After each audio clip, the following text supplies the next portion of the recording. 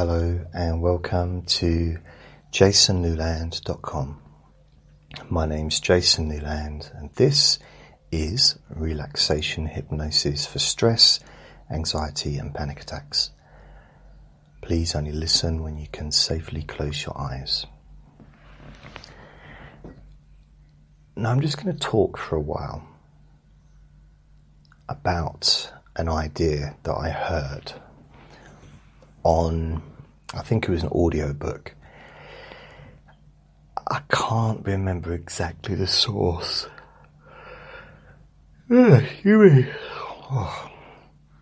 Sending myself to sleep.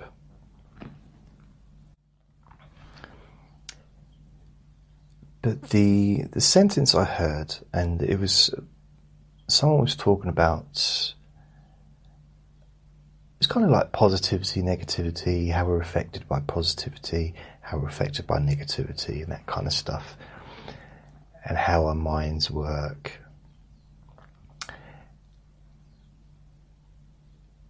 And I mean, it might have been a man or woman. I genuinely cannot remember.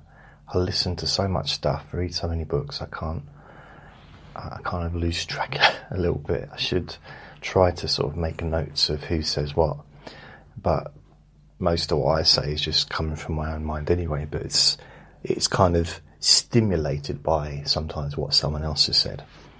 So the idea really is that when we're born, babies, small children, growing up, we believe everything that we hear.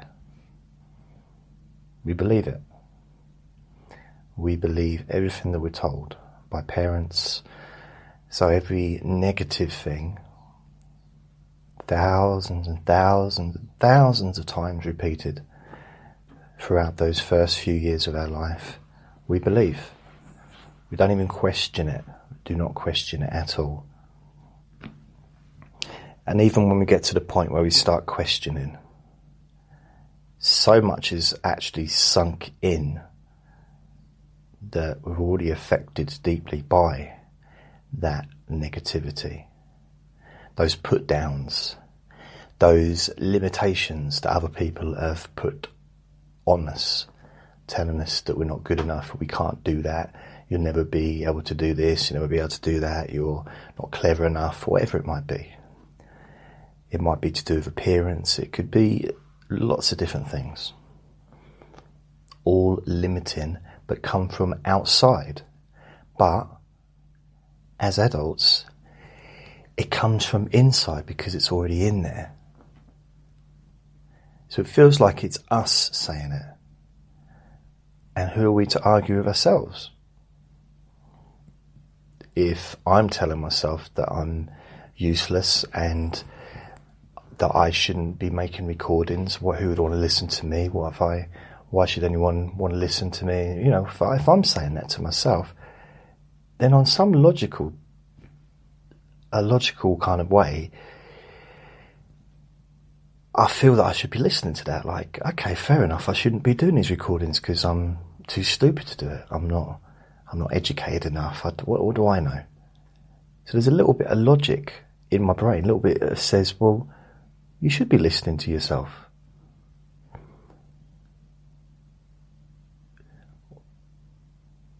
But then another big part, and it's growing, a bigger part is saying, well, who is that saying that? Who is that that's telling me that I'm going to feel anxious when I do this, or that people are going to be staring at me when I'm walking down the street, or that me boobs aren't big enough, or my boobs are too big, or I'm too tall, or I'm too fat, my belly's too big. No belly can be too big. Big bellies are fashionable. Trust. Maybe not. But mine is. I've got a big, proud beer belly. I don't even drink beer. You know? Or you're the wrong colour. You've got the wrong colour hair, or it's all of that is bullshit. It is all bullshit. It's just stupid we're not stupid for thinking it, but it is stupid stuff. And I'm putting that as a very, very important aside. Don't ever, ever, ever call yourself stupid. Please. If you don't take anything from this, if you just stop this recording now and go off sailing the world, whatever, you know, on your yacht. Andre just did the biggest sneeze I've ever heard in my life. That wasn't a ferret sneeze. That sounded like about 17 ferrets all getting together and sneezing. Wow. So, promise me you will never call yourself stupid. Out loud, internally, or even as a joke. Not even as a joke. And I love jokes. I love silly humour. But there's a line. There's a line. Never call yourself stupid. Just promise me that. And it will make a difference to your life. It will make less of a difference to your life if you never call yourself stupid anyway. Because you're already kind of there, in a sense. But there might be an equivalent. Another term might be, I'm always anxious. Stop saying that to yourself. Stop telling other people that. Stop reinforcing it.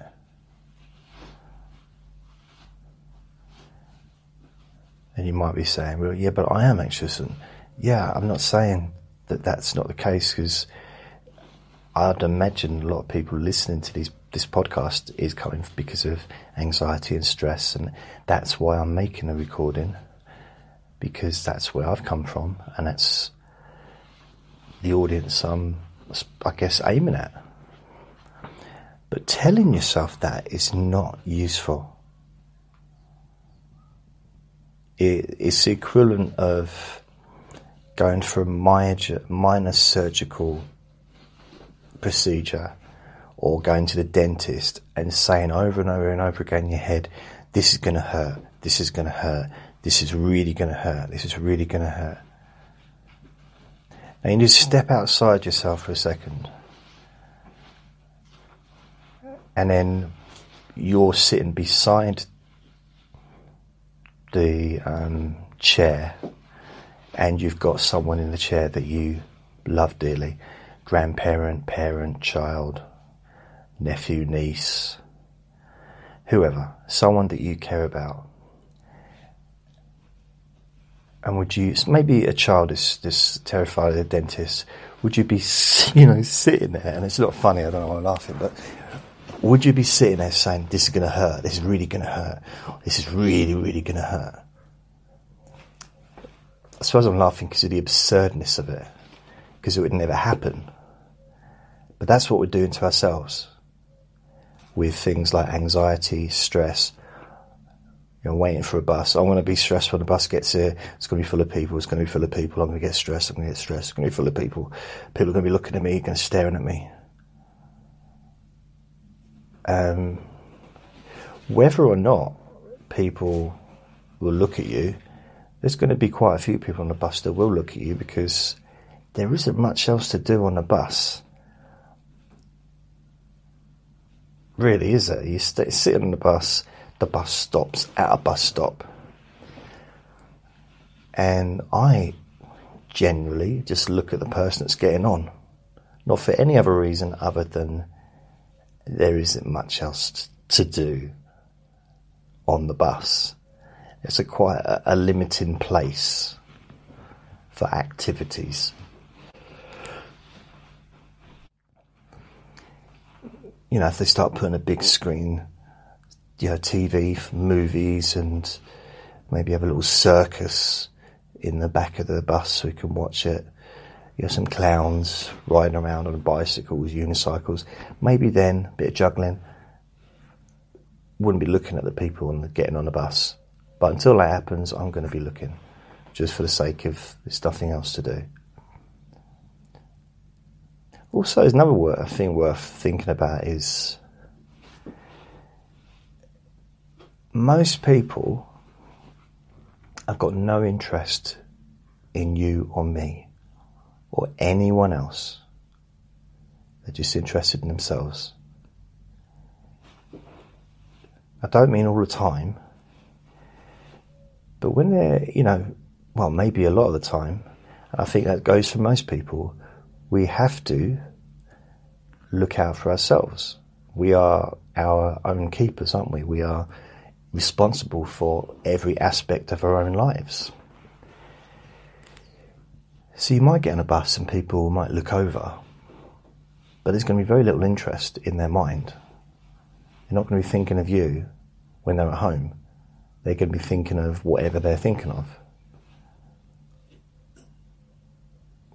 Unless you get on and start singing, and the winner takes it all. Start singing an ABBA song at the top of your voice. You might be conversation worthy over the dinner table that evening. But generally, people are into their own thing. They're in their own minds, thinking about their own stuff, feeling sorry for themselves, or maybe looking forward to something, or just pondering over something that happened. Or you could also think that if you're sitting in a room with 200 people, you're not the only one in there with anxiety issues. You're not the only one in there. Just like there'll be more than 2 people with depression, or that have recently been depressed, or that will be depressed in the future. In fact, more than 2 people. In fact, you could say pretty much, I'd say 100% of the people in this country will be depressed at some point, if they haven't already been. They just won't class it as depression. They won't acknowledge it as depression, but it will have been depression, even if it didn't last for very long. Still depression. Just might not be clinical, might not be clinically depressed. So that's kind of the idea. I'm thinking we'll start off with the idea of we accept any thought, any suggestion. So basically, a small child is the best hypnotic subject there could ever be. Like a baby, a toddler. It's just as they start to get to learn to talk, and they believe everything you tell them. Now, technically a great subject, but you can't get a little toddler to do stage hypnosis or run around like a chicken or, that kind of stuff, because they wouldn't know, they wouldn't have those references to sort of work with. But they will believe what you tell them. And as we get older, we start to question. We start to learn that people lie. Some people lie, I guess. Maybe we all lie to a certain extent, in different ways over the years. But, I think we learn the lies that hurt us. We hear someone lying and we trusted them, and then we find out that they lied. And we learn that at a very early age. It might not be anything serious, but it might feel serious when you're 6. It might feel like it's the end of the world, when actually it's pretty much nothing. But at the time it felt big. So you start to question. It's like, well... And also you start to get evidence against what you've heard. Because if you're at home all the time, as a little child, you're not out in the world. You're not seeing anything that contradicts. Maybe on television you do, but other than that, you don't see any contradictions to what you're being told about yourself. So if you've got a parent saying, oh, you're never going to be... By the way, it's Andre in the background. I don't know what it is about me recording. So I'm doing this quite early. It's 6:30 in the evening. He just wakes up. He's been asleep for absolute hours, and he just wakes up as soon as I start recording. It's not my voice, because I've been on the phone, didn't bother him. But as soon as I do a recording, he's up. So kids take this, they take it on board, and they just believe it. And then they start to get mixed messages. They see the parents lying to each other, or saying one thing and doing another thing. Maybe telling them not to do something and then doing it themselves. You know, that kind of stuff that's constantly going on. They might see their brothers and sisters lying, or saying one thing and doing another thing. Lying to get out of trouble. And then sort of not really understanding why. And it's, you know, it's a very complicated process, the old communication, I guess. I've not really figured it out myself.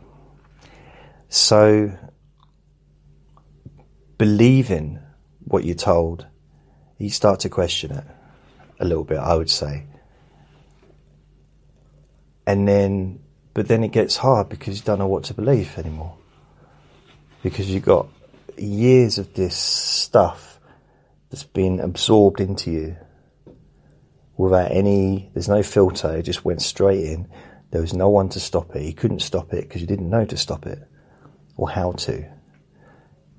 Or that negativity that came in. And there's going to be a lot of positivity as well, hopefully.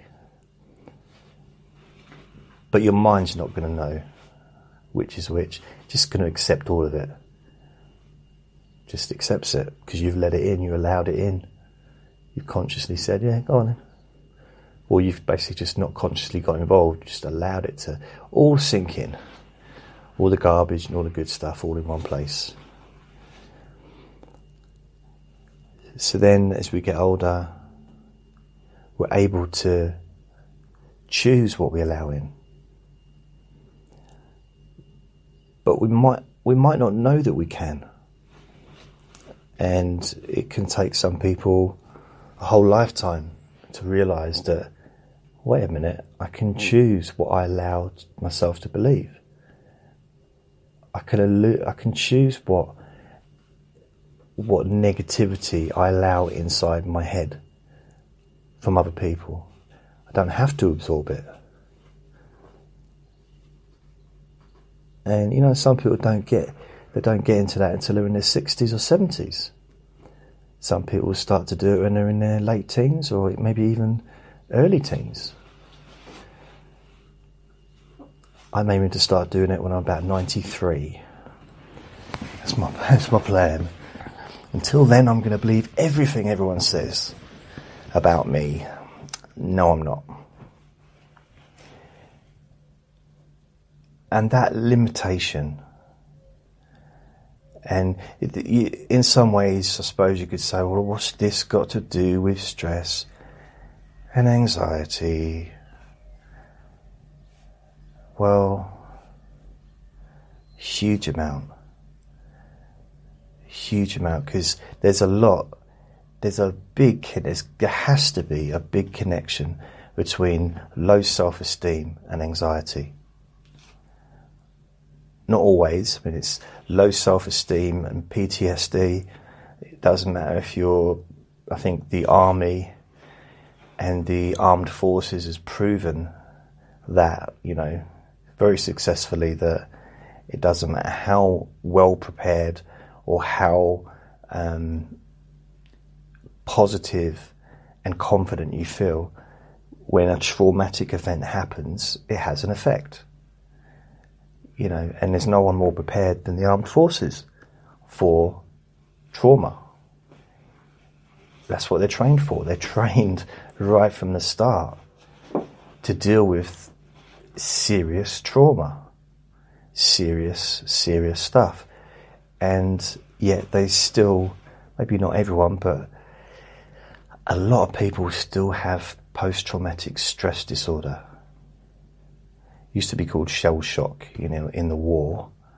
In fact, I don't know if it was the Second World War, but definitely in the First World War, people that got shell shock and refused to go back on the battlefield would be shot dead. So, yeah, that's what we used to do with people with PTSD during at least the First World War. It might happen in the Second World War as well, I don't know. So, you know, you think that it's not really that long ago. You know, it's 100 years ago, and people with PTSD would be shot. Maybe not in civilian land, but they would be put in an asylum probably. But if they were in the army and they refused to pick up their rifle and come out of the trenches and face a firing squad from the enemy, they would be shot. I mean, it's not much of a choice, is it? So it shows that how, I suppose it's easy to be judgmental towards people from 100 years ago. But for me, from my perspective, I see it, well, where was the humanity? Why would we need to learn humanity? That's not education. Isn't that inbuilt in us to not want to hurt another person? Isn't it? Maybe I'm wrong. I just felt that would be something that's inbuilt. And maybe things like wars and those kind of things is what caused people to lose track of that. So I suppose if they're killing the enemy, they've no longer got that value for human life that perhaps they used to. And probably everybody would be affected mentally by being in the war, including the officers who were able to give the command for someone with PTSD to be shot dead because they wouldn't get out of the trenches or leave the hospital to go and fight again. So that's a weird whole thing, but that's the past. But it's relevant because I wonder where we're going to be in 100 years' time. I'll probably be on my fourth heart and my second head, because I'm guaranteeing artificial intelligence and, you know, growing new parts of the body and stuff. That's what I'm hoping. So I'm still going to be alive for another few hundred years. So that's my plan. And when it comes to starting off with that idea of we absorb everything, I get the image of rain, like a little baby's head, and the scalp, you know, is almost open for this rain just to land inside the head, and the rain represents everything that they hear, everything that they get told, and continues with that, everything they're told about themselves. Oh, you're never going to be able to do that. All that dream destroying that adults are quite good at. Not only for kids, but we're good at destroying our own dreams, aren't we? Let's face it. It's a skill that, again, I think that we learn, but we're very good at it. And you can do it with humour, you can do it with venom, you can just do it in passing, or you can do it accidentally. I think my nan did a little bit like that about dreams with me. She was, whenever I said I wanted to do something, well, not every, but sometimes she'd say, yeah, I used to have dreams as well. I wanted to be in the Peace Corps and travel the world. Then I got married and had your dad who had you. So you're to blame. So she didn't say that. But, she had dreams. And I think that's sometimes the case with older people, well, people like me even, if I had a kid, I could say, well, if my kid said I want to be an astronaut, I could say, yeah, well, I wanted to be a train driver, but I didn't get to do that. You know, life doesn't always work out the way you want it to, does it? So just eat your dinner and go back and watch television like a normal child. That would scare me, that if I was like that. But it's easy to squash people's dreams, even in a humorous way, but it still has an effect, especially with children, more with children than with adults, because it can happen with children without them even getting angry or upset.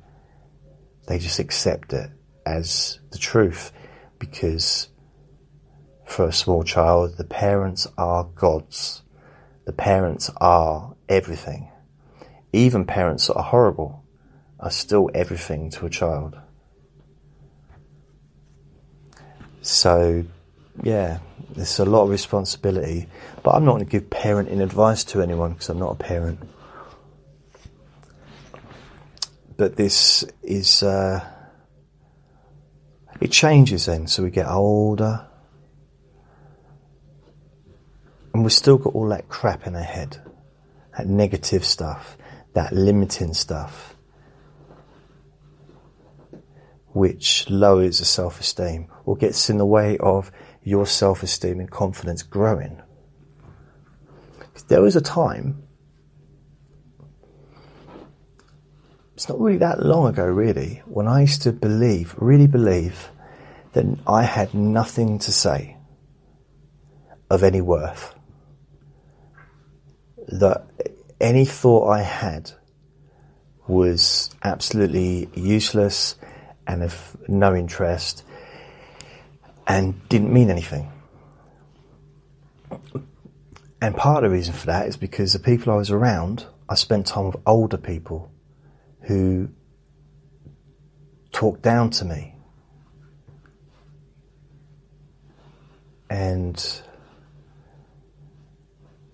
really it was like what they had to say and nothing else mattered. It was their word. It was whatever it was. So if they were racist or homophobic, or if they were gay, or if they were, it's like, this is the way things should be, this is the way things are. And there seemed to be a lot of that. Of course not everyone's like that, but I was just really lucky that I managed to be around people that were, I think the saving grace, I knew people that were very, very different. So I had friends that were proper homophobic. And then I had another friend that was gay, not proper gay, but he was gay. And because I was young, I was in my teens, I got to see kind of both sides of the story, in a sense. And in the same way, I had friends that were racist. I never understood it. Then I dated a black girl when I was 20. And I saw a different side to the situation. I'm no expert on either side, because I'm not. But I realised that it's really useful if you can see both sides, or at least sort of step out of it and say, okay, I can kind of see both sides and not take a side. But it's very, very, very difficult. Because I found that every single friend I've ever had wanted me to take their side. And I understand it, because if I've had an argument with someone, something's happened in the past, I've gone and spoke to my friend about it, I want them to take my side. I still do. I don't really get into arguments anymore, but I want people to, if they're my friend, I want them to support me and take my side.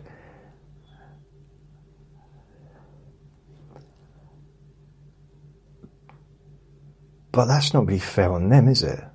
Really? Because they might be thinking I'm just talking complete crap. But hard to believe that I could ever come out with a bunch of crap. I mean, I hardly talk at all. Can you imagine me talking for ages? And so that's a sort of a weird thing. So I think getting to know different people as we get older, we start to realise that, I think what I noticed is these people that are older, the one thing I noticed more than anything is these older people that were maybe in their 40s when I was in my early 20s. As I got older, I realised that they weren't as wise and as knowing as I thought they were. And it almost felt like I was the mature one. I became the adult, and they didn't grow.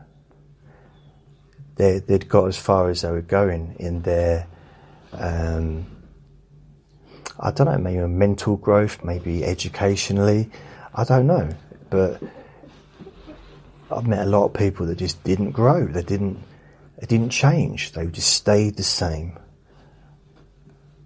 And I see that on YouTube or Facebook sometimes over the years, and I'm never going to change. I'm always going to be the same. With pride, they say it with pride, with pride. You can't change me. No, I agree with that bit. I understand the concept of like saying, I'm not changing for you. Good on you. Don't change for another person. Well, maybe. It depends, because I think if I've known people that have stopped doing something, someone that used to take drugs and he stopped because he fell in love with someone, and she said she didn't want to be with someone that took drugs because her brother had an overdose and died, and he hid the drugs from her when they first met. But they fell in love very quickly, so he opened up about he wasn't into it as much, it was a little bit more than recreational, but it wasn't addiction as such. And he stopped, because it was either that or lose her. And she was the most amazing woman he'd ever met, and he wanted to spend the rest of his life with her. So he decided, I'm not saying that anyway, everyone would be able to do that, because it's hard for a human being to compete with drugs to a lot of people. Some people, drugs is all they care about. It's a minority, but there are people out there that nothing else matters to them as much as drugs. And I don't understand it. I'm not going to pretend to understand it. I don't get it. I don't get how anything could matter more than eating, or just general stuff. There's got to be a little bit of a hierarchy, but that's just, I understand on certain levels, and have known people personally that have been very involved in that lifestyle.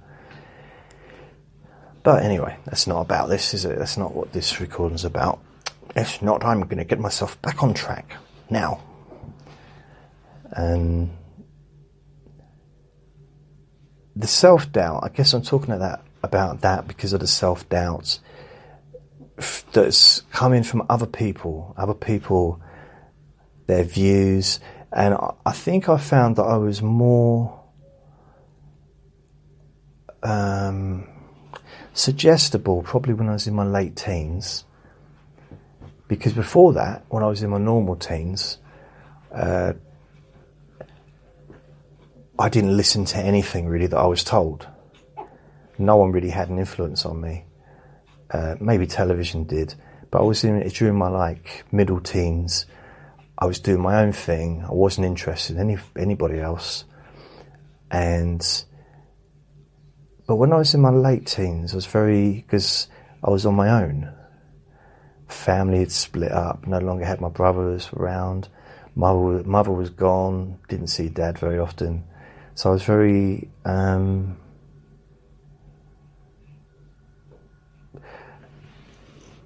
manipulatable, if that's a word.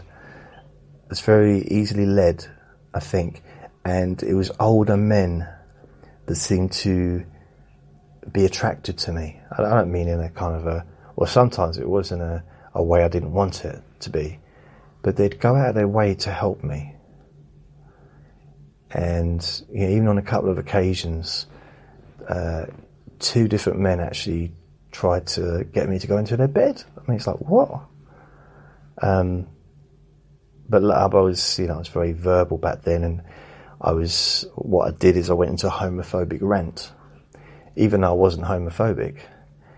You know, it kept them away from me, if you know what I mean. I was, 18 at the time, 17, and I couldn't understand it. It's like, this isn't fair. Why?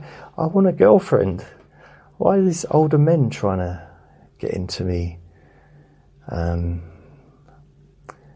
I don't know. And maybe I was after a father figure, I don't know. Anyway, I was very easily led back then, and it's only when I really hit my 20s, like late teens, 20s,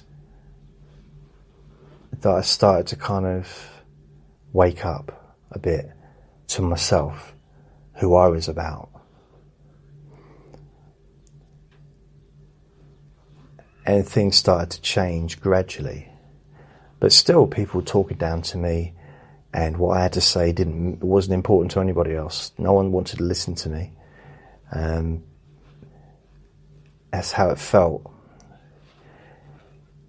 And I probably done the same to teenagers myself. I probably been the same without realising it. Talked down to people, didn't mean to. But, you know, maybe it's just one of those things that we do. I very much try not to do that now, because let's face it, look at old, what's her name? Gertrude, is it Gertrude? Gertie, whatever her name is, the environmental lady, 16-year-old or 17-year-old. I mean, look what an influence she's having. Obviously, she hasn't influenced me enough to remember her name, but she's worldwide famous, and she's being listened to by millions and millions of people. And she's a teenager. So it just shows that teenagers have got something to say, as much, maybe even more sometimes, than older people. It's not about the age, it's about the person. I think that's what it is. It's about the person, not the age of the person. Some people hit their peak when they're at a very early age. I mean, I was going to use Malcolm X as a example. I mean, he didn't really have any choice about what age he got to, did he? Because he was shot dead. But with him, it's weird, because I found his talks funny, but at the same time, he was flaky. He was completely flaky. Like, hated white people. Then he liked white people. Then he think everyone should move back to Africa, and then maybe everyone should live here separately, segregated. And it's like just moving from one thing to another. But I found him funny, and he was just, you know. So it's weird. I just found him, even though he was saying some weird things sometimes, and some things he said were just amazing, really, really insightful. I guess he was a genius, he really was, but he peaked. Or maybe he didn't peak. Maybe if he hadn't been killed, I was going to say he would have lived longer, but if he hadn't been killed, he might have gone on to be, who knows? He might have gone on to be someone like Oprah Winfrey, you know, having his own TV show and being a huge celebrity, because he's already famous. Anyway, you may say, what's Malcolm X got to do with my anxiety, please, Jason? I come here, I want to listen to you talk about reducing my anxiety. Well, so you've got your brain. We're not little children anymore. unless you are a little child. Of course, then you are, but generally I imagine people listening are adults.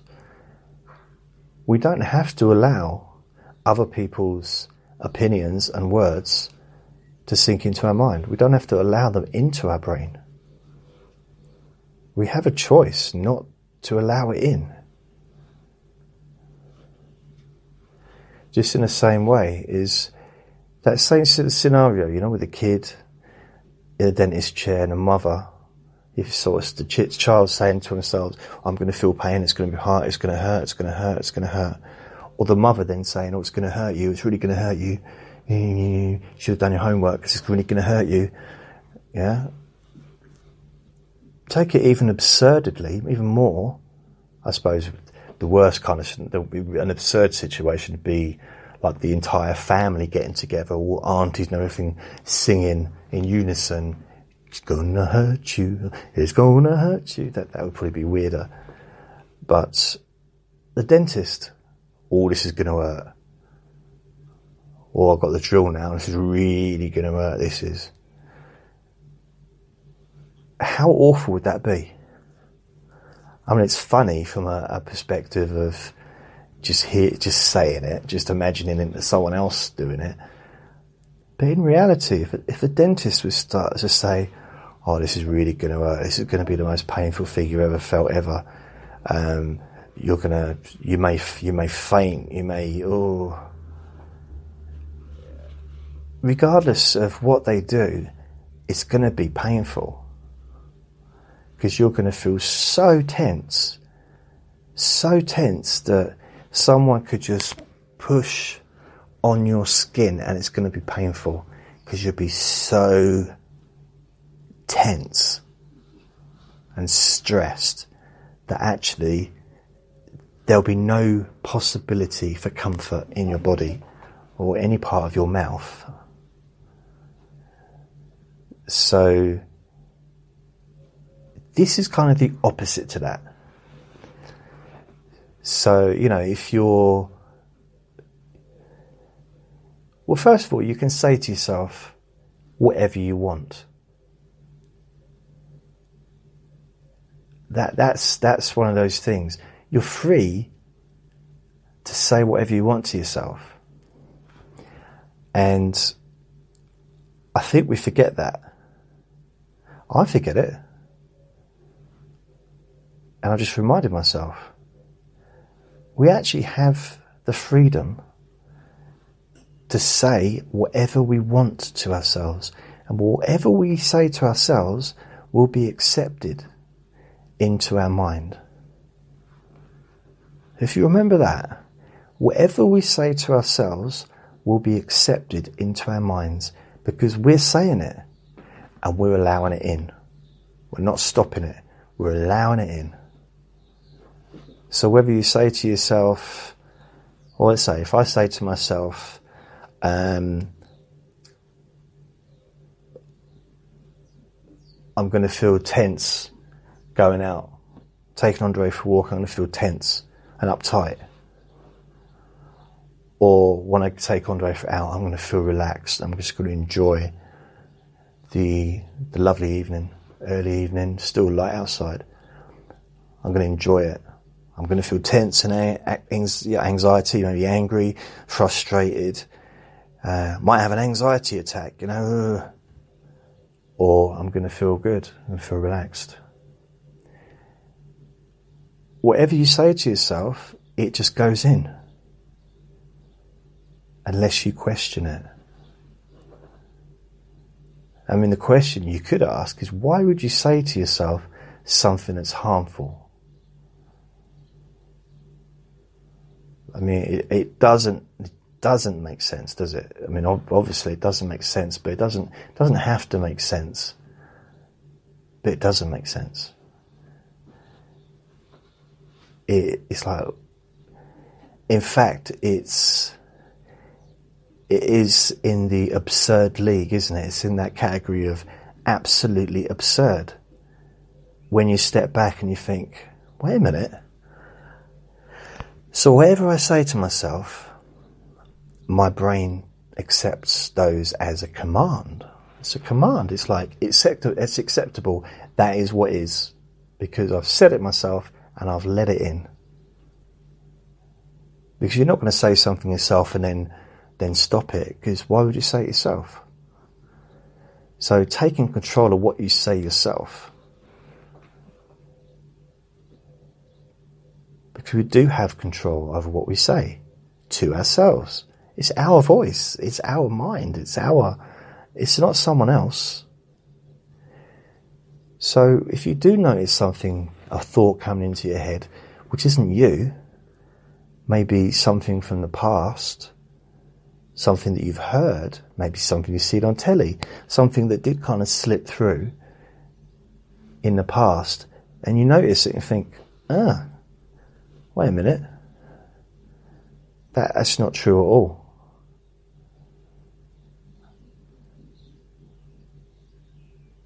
It's not true.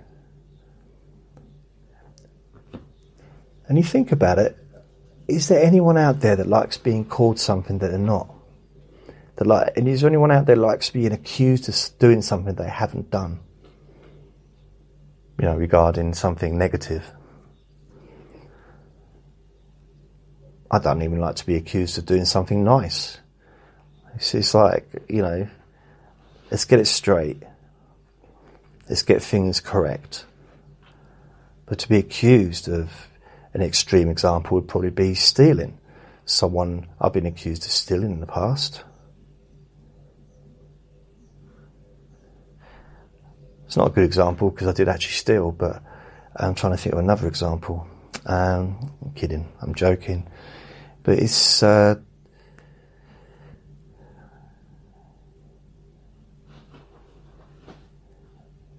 one likes it, do they? No one wants to be accused of something they haven't done. And in a sense, that stuff, like someone, or accusing of being something that we're not. Being a thief, being a liar, or,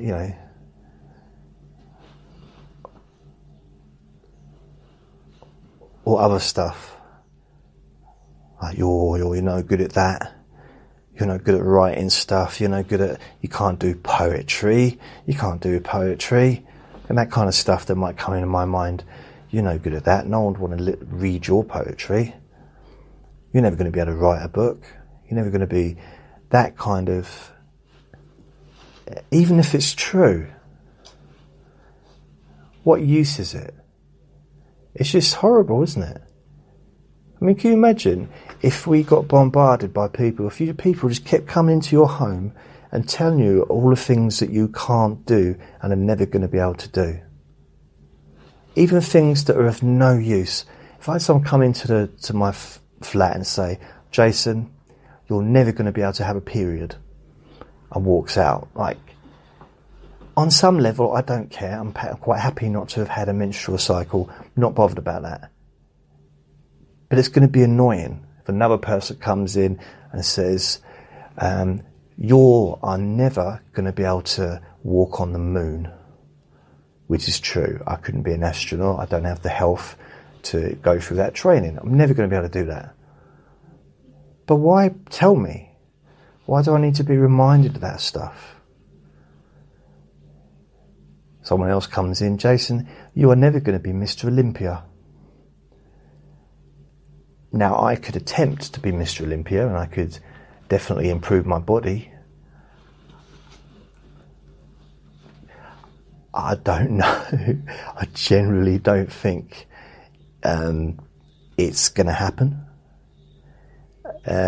if I'm honest. And I've got lower back issues, which would probably get in the way of doing that kind of training.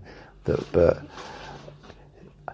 have you noticed I don't actually want to say that I want to admit that I could never be Mr. Olympia, even though I've only got about 3 muscles. And 2 of them are in my mouth. So it'd be annoying to have someone continually telling you what you can't do, even when you know you can't do them. That is annoying enough. But then when you got yourself telling yourself that you can't do stuff that maybe you can do, that's just plain out of order.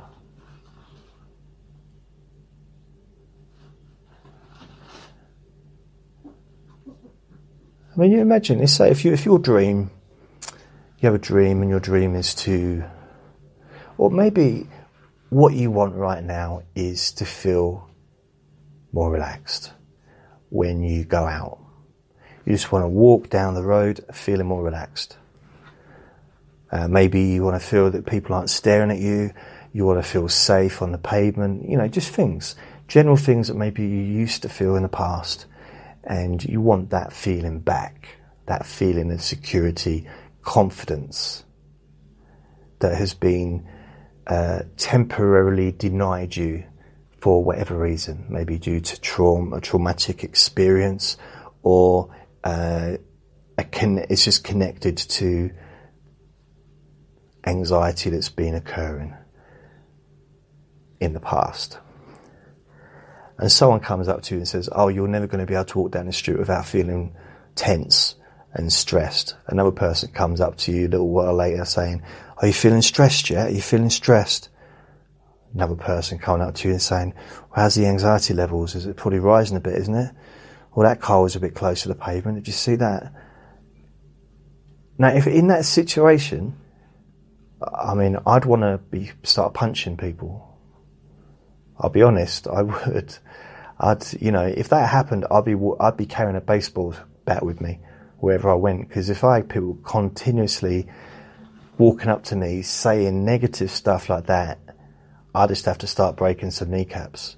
Now, that might sound a little bit violent, but this is an imaginary situation that would never happen.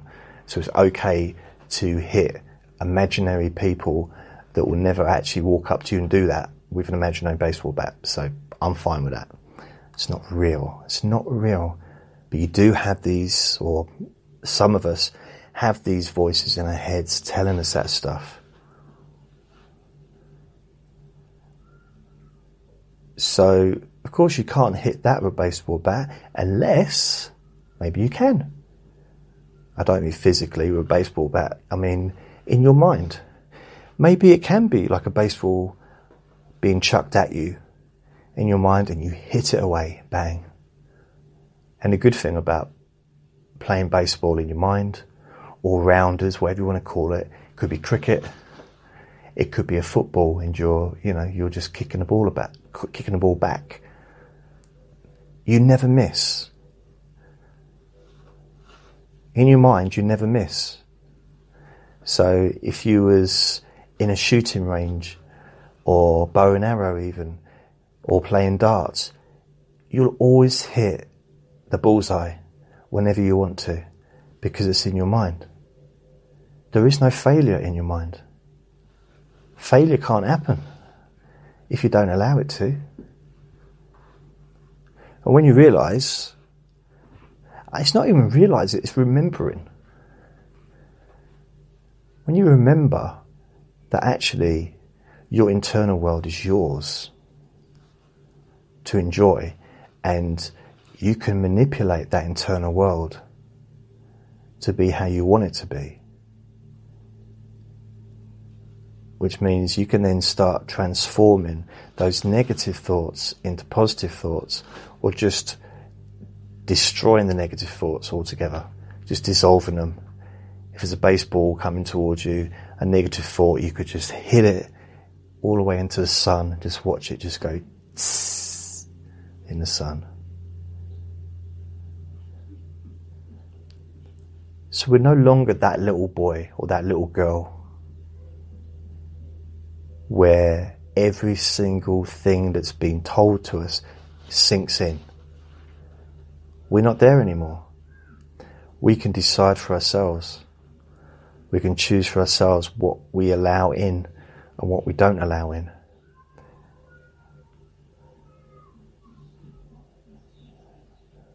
Lovely time for background sounds to come, isn't it? Just near the end of the recording. So Andre's in there doing some weird stuff, and there's a baby out the front. I think the baby's agreeing with me. I think I just heard the baby just said, I don't have to listen to you. I've got my own mind. Jason just said it. I don't have to absorb all that negativity. Because you think about it in a way, and it's no one's fault. I mean, I'm not pointing fingers, but not just this generation. I reckon every single generation has been.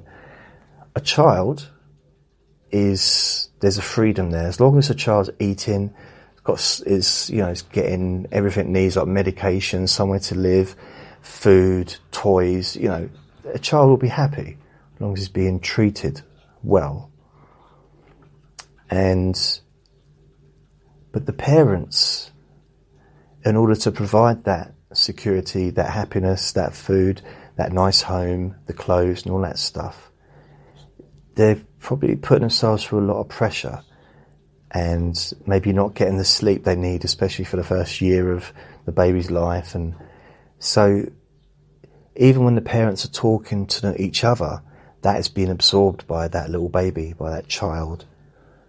Even though the child might be playing, it's still absorbing that, what they're hearing. As long as they can comprehend it, of course. So there might only be 2, but I don't know what age they start to learn to speak. I don't know. Is it 10? I don't know.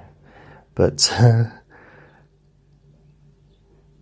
that negativity can come across, and it's not the parents' fault, because from what I've seen, parenthood it's a really, really, really tough job. It's hard work, and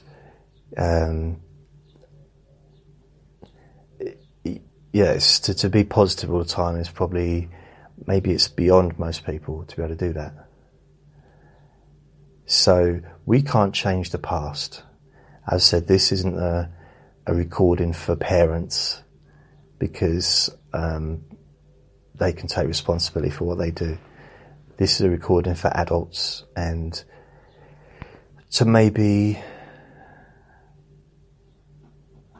realise we can't change the past.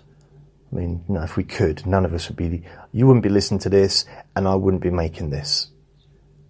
Simple as that. If we could change the past, neither of us would be involved in this recording.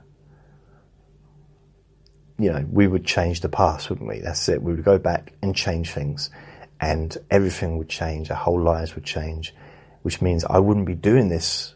I wouldn't be making podcasts, or spent the last 14 years making recordings, and you perhaps wouldn't be in a position where you'd want to listen to something like this. So, so we can't change the past, but we can change our minds. And we can be on guard, start to spend a bit more time caring about ourselves, a bit more time being kind to yourself. That's for me, that's the thing. To be kind to yourself, to be kind. And that just seems to be an obvious thing to say.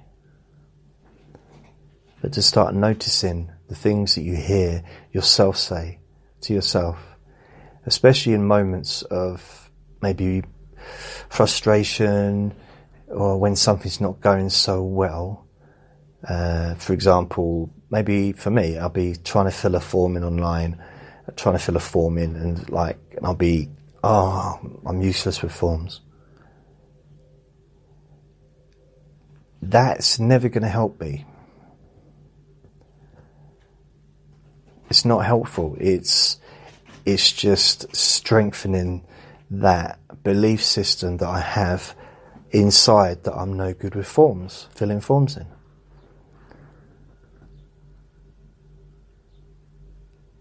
So in that moment, it's about stopping that thought, and imagine it is a baseball, and you can start doing this. It's actually fun.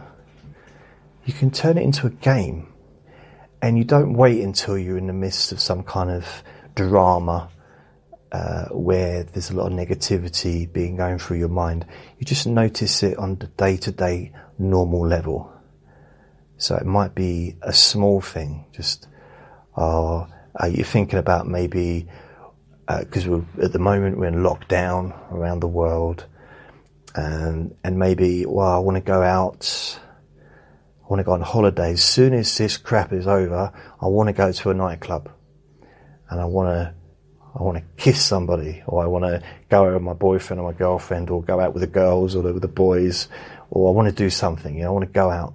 And then that could be that little thing, I wonder if I fit into that dress, or I wonder if I fit into those trousers, because I might put a bit of weight on being at home for, this long, for the last few months.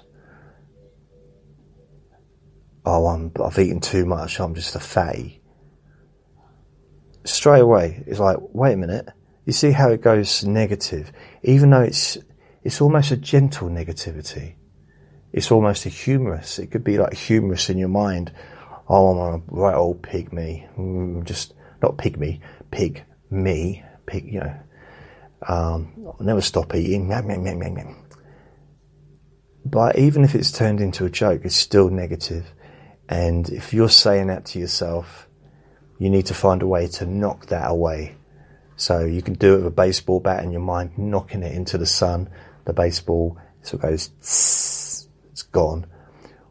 Or you can shoot it out of the sky with a bow and arrow, with a gun, with a cannon, you can do any version of that you want. It's totally up to you. I mean, you could, in your mind, punch it, just splat it. You could, it doesn't have to be violent. I mean, you could hit it away with a tennis racket, whatever you want to do. But or you could say something in your mind like, no, or be gone, almost like a Harry Potter kind of witchy stuff, where you could just say, wizardry, be gone thoughts, be gone negativity. And you could even make up your own little rhyme. I'm trying to think off the top of my head what it could be.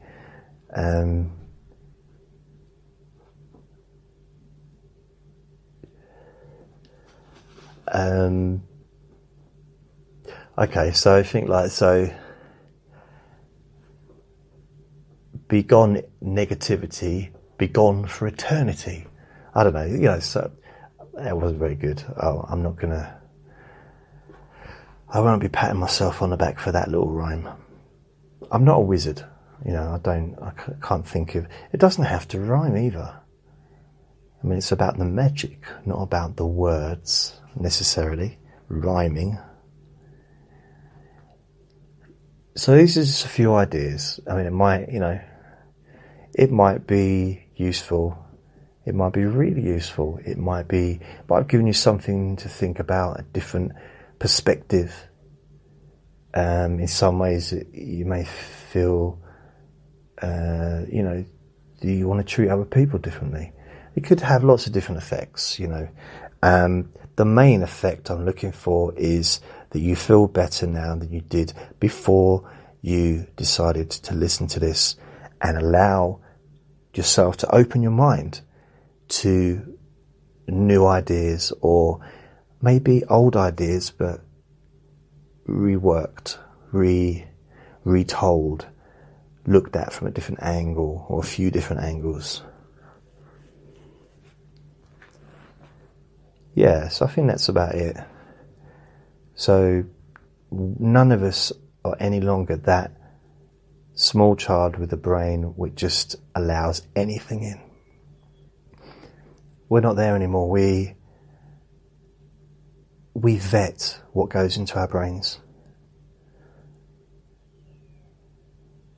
So when someone's being negative, or when we're saying something negative to ourselves, something negative, we can then decide, do I want that in there or not? I mean, I could say to myself, I'm so fat, I'm never going to be able to wear any decent clothes because I've got such a big belly. I could stop myself and say, is that true? regardless of whether it's true or not, is it useful? I mean, the true, I'll never be able to, you know, the truth part about having a big fat belly, yeah, maybe. But, you know, the idea that it's unchangeable and I'll never be able to wear nice clothes, that's not true. But the main important thing is it useful? Is it useful? How useful is that? Do you want that in your mind? Do you want that dirt? That just, in your mind? Now, I might say to myself, yep, I love thinking of myself as a big fat pig. I think it's brilliant. I love it. Which would be a really weird thing to sort of say to myself. So I think the answer would be no, I don't. I don't like that. Do I feel good thinking of myself as having the biggest belly on the planet? From a humorous perspective, yeah, I suppose. But in reality, I don't have the biggest belly on the planet. I'm probably third. No, I'm not. And so I suppose it's looking at what do we say in humour that actually could still be hurting ourselves, but not in a way that's going to stop our humour, because to be able to have a sense of humour towards yourself, to not take yourself too seriously, could be one of the best things that you have, one of the best defences that you have against negativity. So you might notice that you're saying something to yourself that's really negative. You don't allow it in. You say, get out. You knock it away with a tennis racket or the baseball bat, or you put it onto a bonfire in your mind and burn it all. But at the same time, you can have a sense of humour. The idea that, where did that come from? Where did that come from? That was in there all these years. Where did it come from? That's not part of me. That's not who I am now. So it's having, it's doing this, but without being cruel to yourself. It's noticing the things that are negative, but without being negative about them. I hope that makes sense. Didn't to me, but I hope it does to someone. It made sense to me. I'm sure it did. So I'm going to go. I want to thank you for listening. I hope this has been useful, and I will do another recording. I'm going to try and do a relaxation session, probably either later today or tomorrow, which will be one with music or one without. So I shall see you then. Thanks for listening. Remember to be kind to yourself, because you do deserve to be happy. Lots of love. Bye.